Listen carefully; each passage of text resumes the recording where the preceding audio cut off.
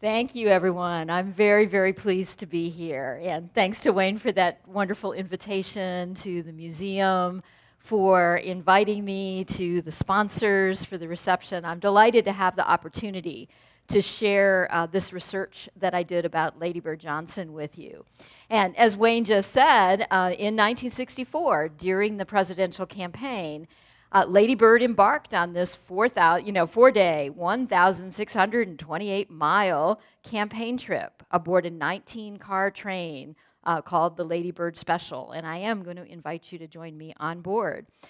She gave 47 speeches in 47 towns and spoke to approximately 500,000 people. Now, in this presentation, what I'm going to present for you is my main argument, and then expand on that it was Lady Bird's evocation of the Southern woman and a performance of that provided her with the rhetorical and persuasive resources to engage in a conversation about reconciliation with Southern white voters. Along the way, the political persona that she embodied and the new Southern womanhood that she enacted subtly also broadened the boundaries of the First Lady role. So, come back with me to 1964 as we ride along on the Lady Bird Special. So this evening I'll describe how Lady Bird Johnson used the appeal of her Southern roots to influence public sentiments and to attempt to bind the wounds with white Southern Democrats that were inflicted by her husband's sponsorship of civil rights legislation in 1964. To guide you on our travels, I will draw on archival documents, primarily using materials that are available in the collections at the Lyndon Johnson Presidential Library, including the White House social files from Lady Bird's press secretary, Liz Carpenter, and her social secretary, Bess Abel, drafts of her speech texts, the transcripts of Mrs. Johnson's remarks, and several strategic communications regarding the Whistlestop Tour, such as menus, wardrobe choice, entertainment, and train design. So as we all prepare to board that train, let me overview our route. So this analysis is framed within the methods and the approach of a rhetorical analysis, which is what I do. And from this vantage point, I will invite you to consider how Lady Bird used rhetorical strategies, that is, means of influence, that were symbolic and performative, as well as were expressed in the messages delivered in her speeches. And she used all of these things to engage her audiences in her vision. On the Whistlestop Tour, she crafted a rhetoric of reconciliation, communication that sought to bridge differences by reconstructing a shared identity from disparate pieces. In essence, she reconstituted the commons and she reconfigured the common good. And of course, because Lyndon Johnson's 1964 presidential campaign faced a Democratic Party in the South that was a minefield of anger and division, this region was not one that he could easily address by visiting in person. So it fell to Lady Bird to enter this hostile territory. Using her personal charm and astute rhetorical instincts, she crafted a vision and of commonality. Her Whistlestop Tour was a strategic performance of conciliatory strategies that demonstrated how the South could restore its faith in LBJ. Lady Bird embodied the rhetorical image of the Southern woman as a vehicle for her appeals for a South that valued the common good over adherence to differences.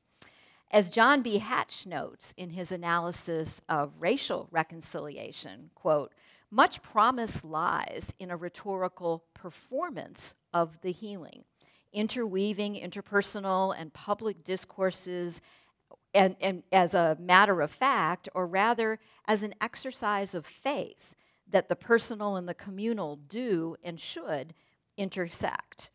In particular, Lady Bird's distinctive performance of Southern womanhood opened a space for this reconciliation. In her vision of a racially tolerant South, she was once genteel and steely, challenging her audiences to recast their identities as Southerners to embrace their legacy of hospitality rather than hate. So as we prepare to depart the station, first a bit of background. So this is a quotation that I take from one of the commentators that I will describe for you. Among 20th century First Ladies, Claudia Alta Taylor Johnson has received scant attention, really, in regard to her rhetorical style and her political significance. In addition to having the distinction of occupying the role of First Lady during the emergent second wave feminism in the turbulent 1960s, uniquely among modern First Ladies who preceded her, she also embodied the South in that role. After suddenly and tragically being launched into the complicated public role of First Lady, Lady Bird Johnson astutely negotiated the acute demands of her status as First Lady and succeeded in forging an image that captured her devotion to family, yet reflected her strength and her insight. From her view, at the center of the political and cultural crosswinds of the 1960s, she proposed that women's roles were in transition. In an address to Radcliffe, she said that a new woman was emerging in the U.S., quote, the natural woman, the complete woman. However, this new woman did not, quote, want to be the long-striding feminist in low heels engaged in a conscious war with men, unquote, but rather she hoped, quote, to be preeminently a woman, a wife, a mother, a thinking citizen, unquote. Lady Bird Johnson distinctively enacted the First Lady role by merging her Southern character with this cautious feminism. And even though she had the extraordinary preparation for the role from her long tenure as a Washington wife and her years as the second lady in the Kennedy White House, Johnson did not have an easy entry into her new status as First Lady. In the national press, unflattering comparisons to her predecessor came early, as in this commentary from Time magazine in 1964. Quote, she is no glamour girl. Her nose is a bit too long, her mouth a bit too wide, her ankles a bit less than trim, and she is not outstanding at close horsemanship. She has a voice something like a brassy low note on a trumpet, and she speaks in a twanging drawl, unquote. Other commentators were more perceptive, seeing in her some of the steel, will, and intelligence that resided beneath the seemingly unsophisticated Southern surface. Marlene Hunter noted in the New York Times in 1963 that Lady Bird was, quote, a human dynamo with a y'all-come personality, but the mind of a Wall Street banker, quote. So the expectations for First Ladies, though, are extreme because the first family is constantly accessible to the public. And as rhetorical scholar Carlin Kors Campbell describes this context, quote, her every word is scrutinized in the belief that she is a reliable sign of the values and the underlying beliefs of her husband. So accordingly, the First Lady becomes a lightning rod for discontent within his administration. For Lady Bird, Lyndon's support of civil rights legislation created tremendous pressure on her and significantly structured the expectations of the Whistlestop Tour, particularly as she traveled into the deeper reaches of the South. She had to step lightly and carefully across these spaces, locating herself both as an insider and as an authority who was in a position to offer gentle admonitions.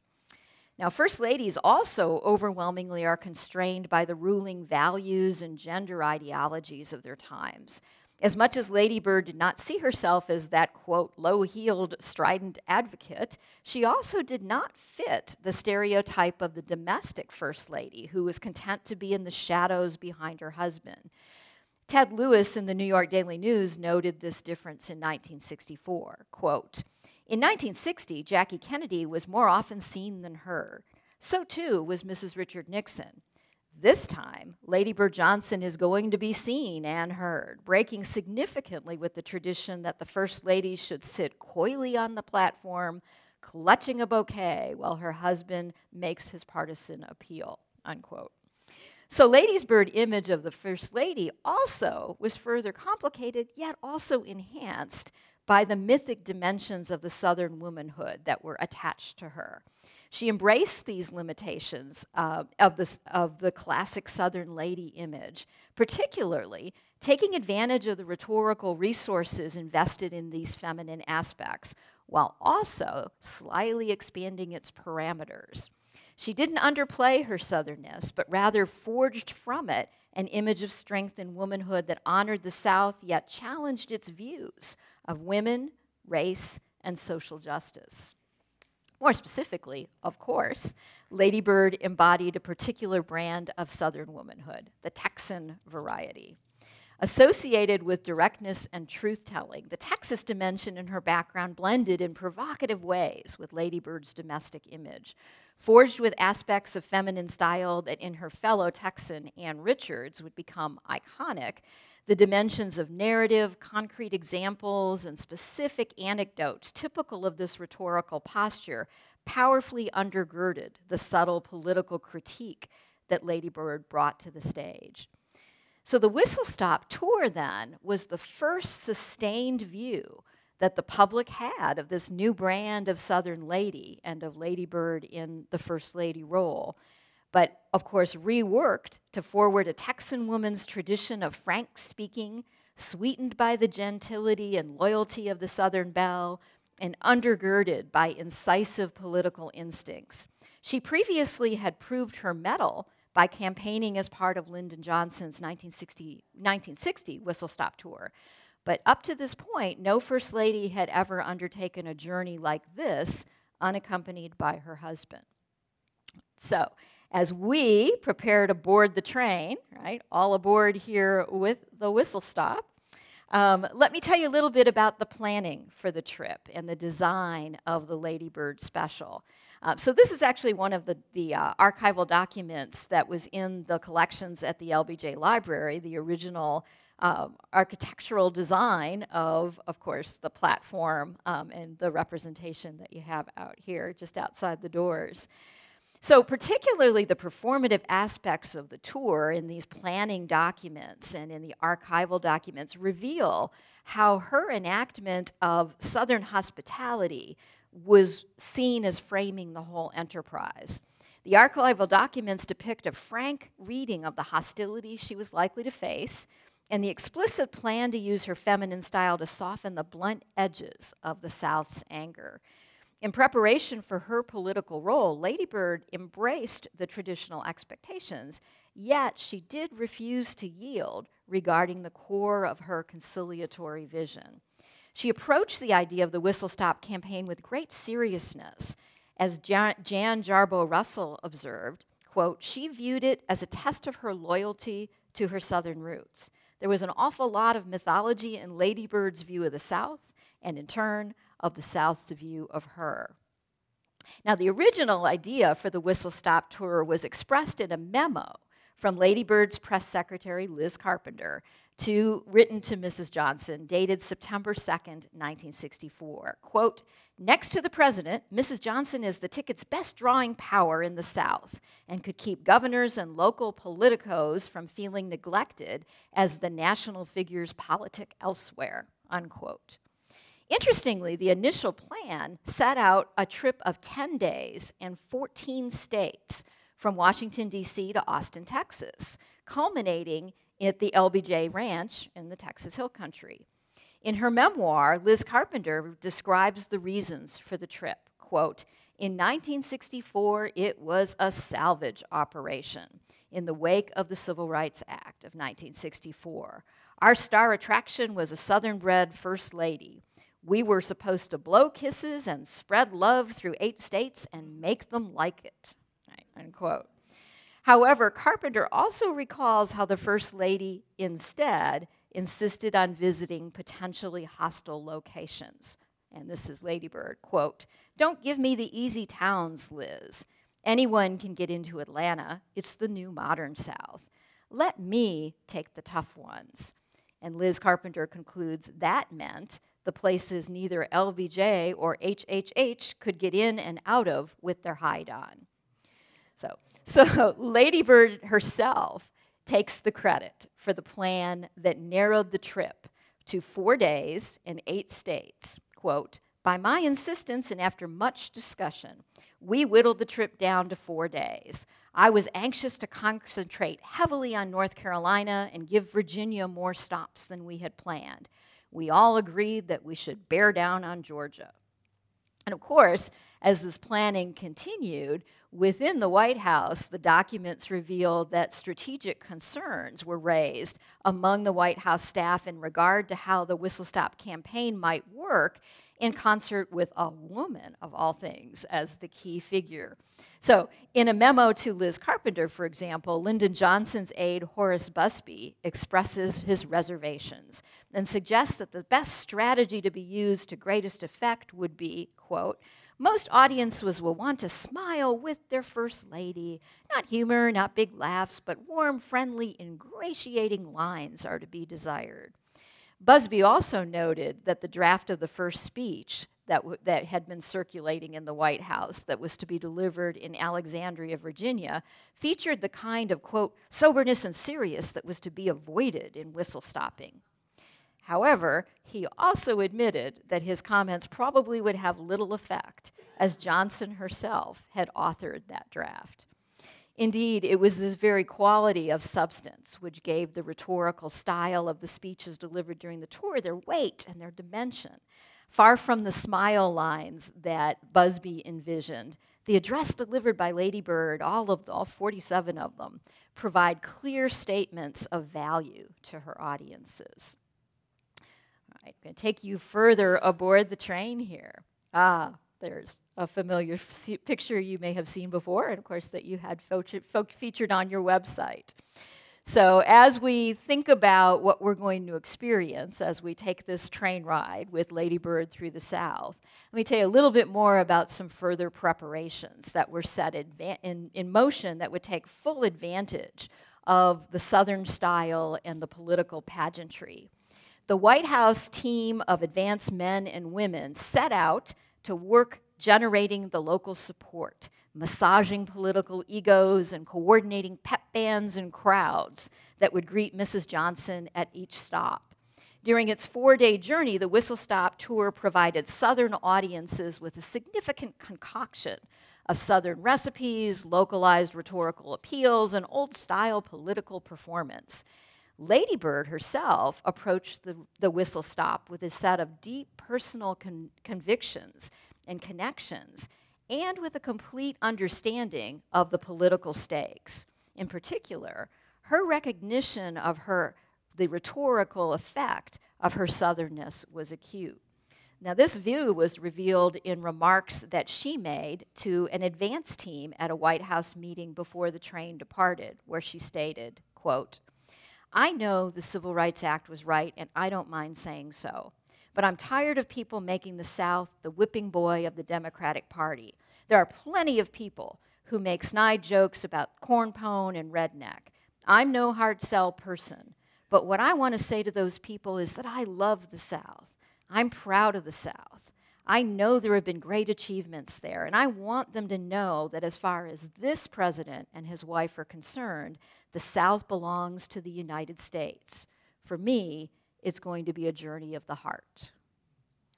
So Lady Bird's journey of the heart, then, was transmuted for the press into an old-fashioned political affair, yet one with historical significance because she was traveling without Lyndon.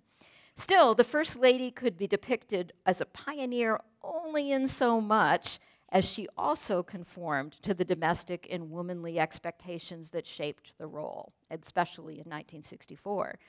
A White House press release from August 22nd, 1964 states, for example, quote, Lady Bird Johnson's penchant for being herself and contributing on her own does not detract from, but rather adds to the primary role of wife and mother. She very efficiently manages 2 homes, 2 teenagers, acts as eyes, ears, reporter, and supporter for the president on her own hectic traveling and speaking schedule, and also manages what she has called, quote, the complete women.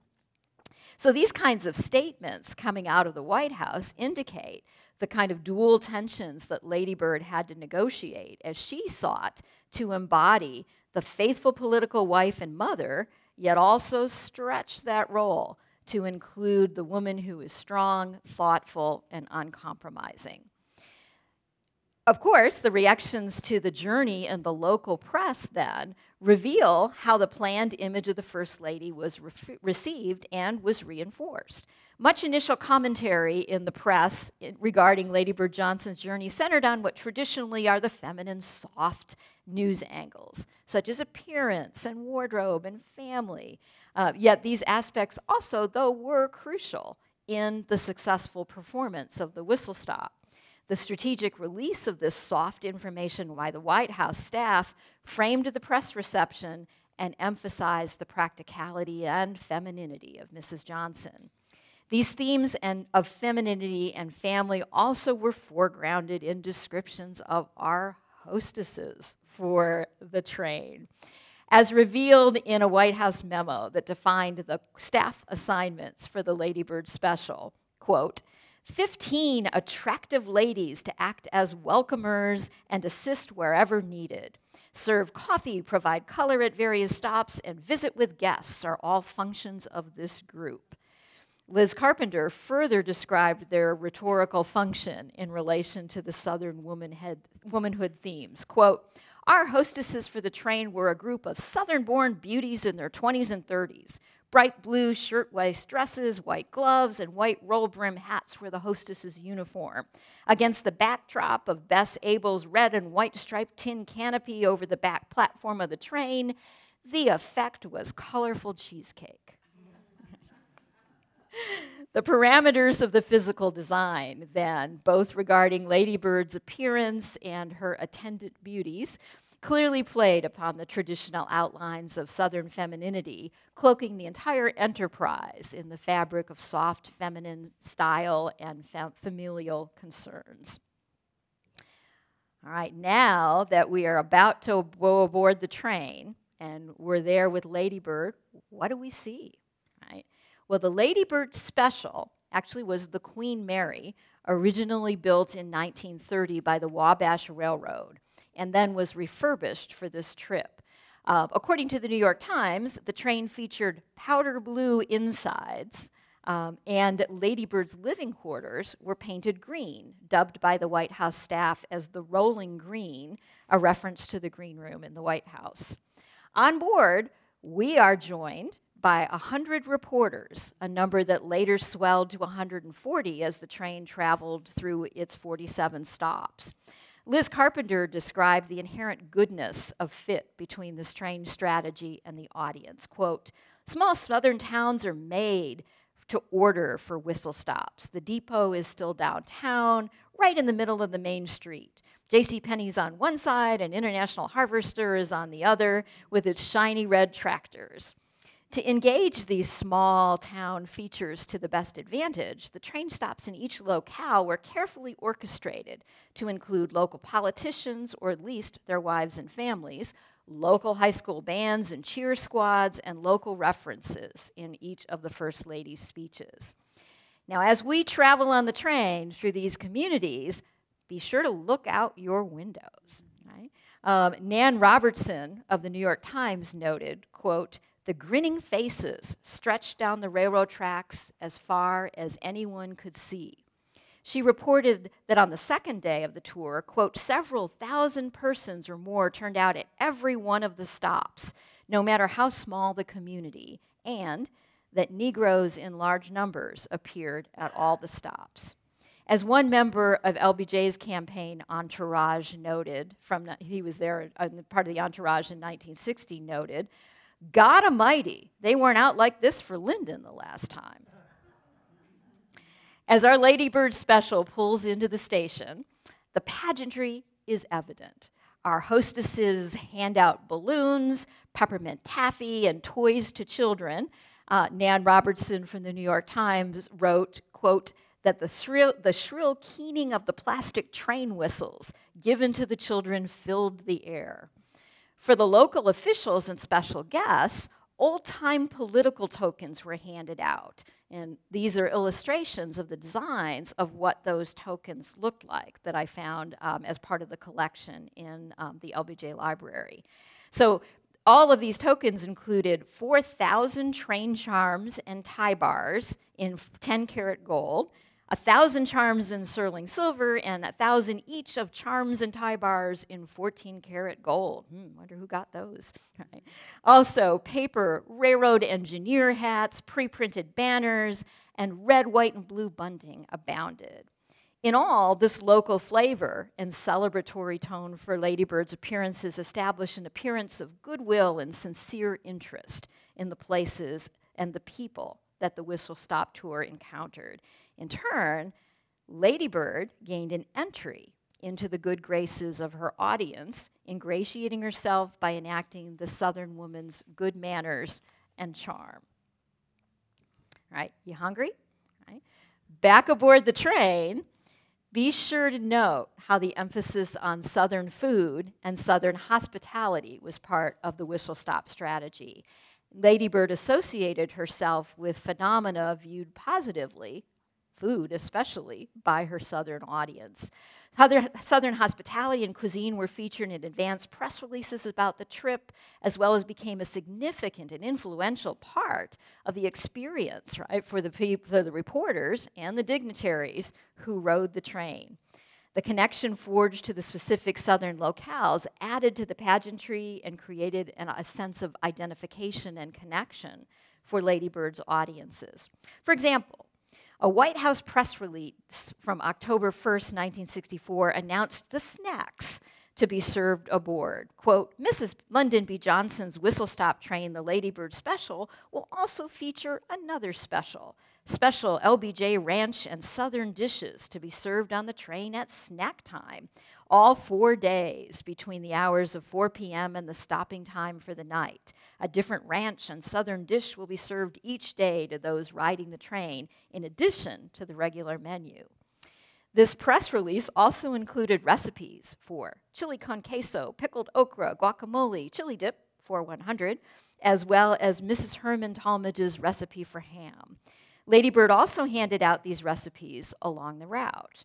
So the emphasis on recipes and food functioned to connect, right, Lady Bird to the domestic concerns on the one hand, while also serving as a means of connecting with the specific locales and the specific people that she encountered. Food provided a personal means of communicating her Southern credentials and identifying herself with her audiences, and flattering the different communities through which she traveled.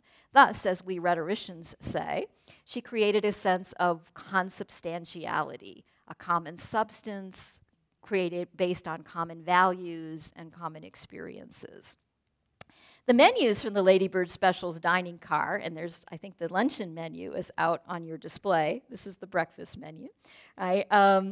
Featured Southern cuisine mixed with clever puns. Included in the dinner menu were, quote, whistling Dixie fried shrimp, fried half-spring chicken a la landslide, baked mainstream grouper political sauce. The luncheon featured soups and promises and the LBJ special, which was Pedernales River chili. Special menu items also were added for each state, such as Smithfield baked ham and peanuts for Virginia, buttermilk biscuits and smothered steak in North Carolina, and corn fritters and chicken and dumplings for Alabama. Fellow travelers on the train, especially the press, could not escape, right, the evocation of Southern culture and the particular brand of humor, both of which reinforced the image of Lady Bird as part of the landscape through which she journeyed. And the image of Southern gentility made it possible for her to surround herself, fascinatingly, with the local political figures, particularly the reluctant Democratic male leaders, who in turn, when they appeared, reinforced her strategic use of feminine style. Jan Jarboe Russell describes the rhetorical power of her embodiment of this feminine. Quote, Lady Bird realized that Southern Democrats held her on a pedestal, and during her whistle-stop tour in the fall of 1964, she used that pedestal as a moving political platform, unquote.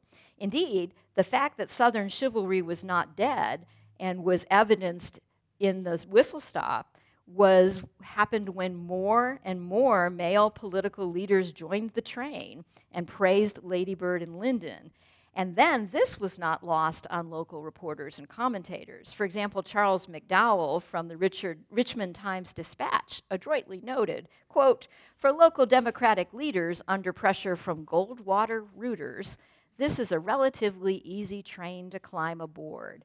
After all, who could criticize a Southern gentleman for giving gallant escort to a lady?" Unquote. So the presence of the formerly reluctant local Democrats on the train platform next to Lady Bird provided a visual reinforcement for the argument that the South supported the president and his ideals. And in her speeches, she would build upon this symbolism to craft her transformational definitions of the South's future that were grounded in these shared Southern values. So the Southern lady and its rhetorical power were also evident in Lady Bird's encounter with hecklers, particularly in Columbia, South Carolina, an incident that was widely reported in Southern newspapers as well as featured in the national news reports. Members of this crowd shouted out Goldwater slogans and beat loud drums while she spoke. As Liz Carpenter describes the incident, quote, "It was surprisingly ugly and it left us all aghast. Shocked, the crowds looked to see how the First Lady would handle this startling discourtesy. She did not disappoint them. One hand raised gently, she said, 'My friends, in this country we are entitled to many viewpoints. You are entitled to yours, but right now I am entitled to mine.'" Now, interestingly, I think, even Alabama's governor ultimately paid tribute to the Southern lady aboard the Lady Bird Special. Upon reaching Flomaton, Alabama, the first stop in the state, Carpenter recounts, quote, "Waiting for us at Flomaton, much to our surprise, was a large bouquet of red roses sent by Governor George Wallace." The prominent press reports of the calm demeanor of Lady Bird in the face of incivility and taming even her most infamous foe functioned to further cement the Southern lady image. She was able to continue to draw upon its rhetorical reservoir as well as deepen the impressions of her candor and strength as the tour progressed. Now, finally, I want to tell you a little bit about the content of those 47 speeches in 47 days. So this foundation that I've been establishing for you of the Southern womanhood and the feminine style allowed Lady Bird Johnson the means to assert a new definition of Southern values into the context of the 1964 election. She located the necessity for civil rights among other nostalgic and regional elements that constituted the traditional image of the South. Her addresses to the audiences along the Whistlestop Tour skillfully blended the feminine style elements expressively described by Lee Winfrey of the Charlotte Observer as, quote, "chatty and as Southern as Magnolia," with her transformative appeals in her speeches. Between the lines of the polite speech, her evocation of Southern womanhood enabled her to redefine the South, stretching its boundaries to include civil rights and the politics of LBJ, and to envision tolerance as central to the definition and redemption of the Southern character. Now, the rhetoric of reconciliation more generally draws upon legacies of a shared past. And typically this kind of rhetoric struggles, sort of highlights the struggles and then enables negotiations over what that past means. And an invitation then to share common ground can be particularly powerful when the call supplies a means to reconcile with the darker and unsettling aspects of the past.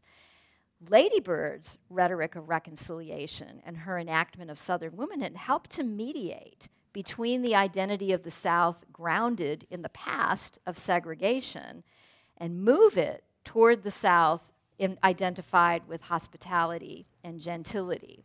So her vision of the South embraced its kindness and its legacies, yet also called for resistance against the stifling power of tradition for its own sake. So Johnson's status as a Southern lady allowed her the platform from which to challenge racial hierarchy and that was what was so entrenched in the Southern identity. At each stop on the tour, her speeches bolstered this pride and graciously complimented local people and places. And these rhetorical moves strategically provided the grounds for her to then, frankly, identify opponents of civil rights as having violated these common Southern values. And this allowed her then to promote her vision of the New South as the redemptive path. So the conciliatory arguments linking Southern pride and progressive ideals are expressed in most of the 47 speeches that she delivered. In particular, Lady Bird's words in the first speech in Alexandria, Virginia at the start of the Whistlestop Tour illustrate the rhetorical tactic, and they're the most direct instance of her discussion of civil rights. Following a reference to the lack of respect given the South in this first speech, she states, quote, "I know that many of you do not agree with the Civil Rights Bill or the President's support of it, but I do know the South, and I know it respects candor and courage, and I believe that he has shown both. It would be a bottomless tragedy for our country to be racially divided. And here I want to say empathetically that this is not a challenge only in the South. It is a challenge in the big cities in the North as well as in the states of the South." Interestingly, there she previews exactly what Lyndon says a year later in the voting rights speech, that it's not a Southern problem, it's not a Northern problem, it's an American problem.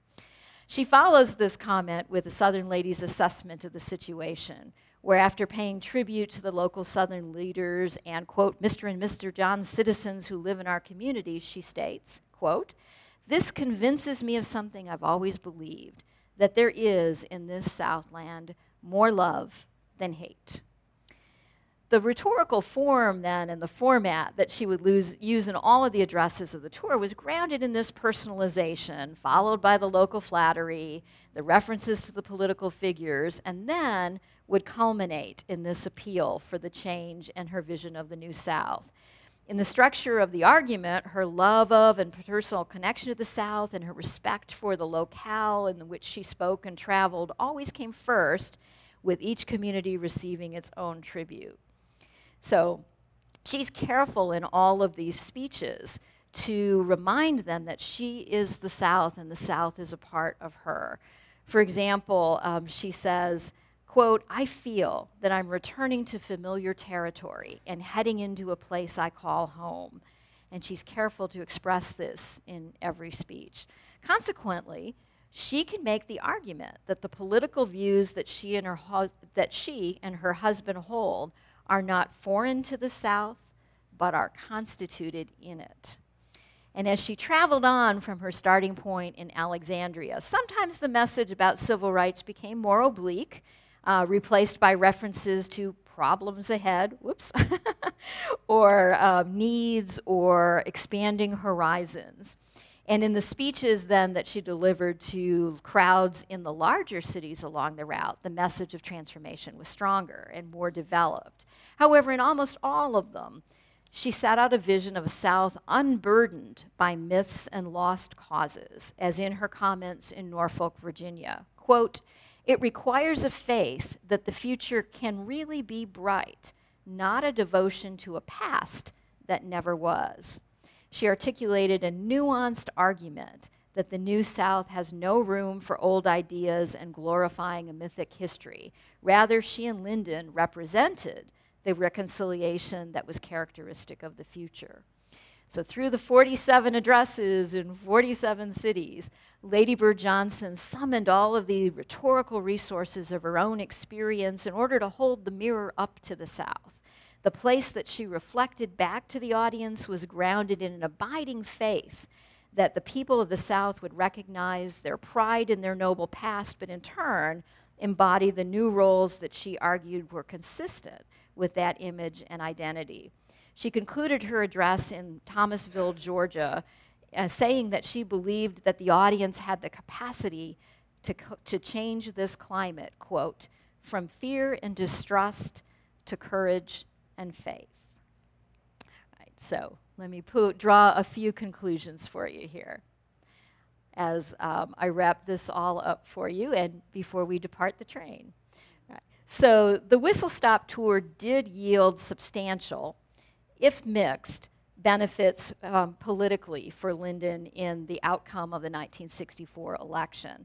The White House's belief that it would be difficult to attack a Southern woman in the South, where women are respected if revered, proved correct.